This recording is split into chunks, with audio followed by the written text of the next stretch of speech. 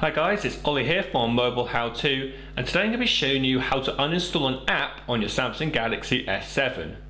By default, you can't uninstall anything that was preloaded on your device. So, Samsung apps and Google apps are no-go areas for you to uninstall. However, anything that you download from the Google Play Store or Samsung App Store, you can uninstall. So, from your home screen, press Apps and find the app you want to uninstall. So, Sky down here is an app we've downloaded and we want to now uninstall it. Long press it until this menu appears so we can move it around freely. From here, drag it to the uninstall option at the top and let go. What this will do is it will now send you a notification asking you if you want to confirm the uninstall of it.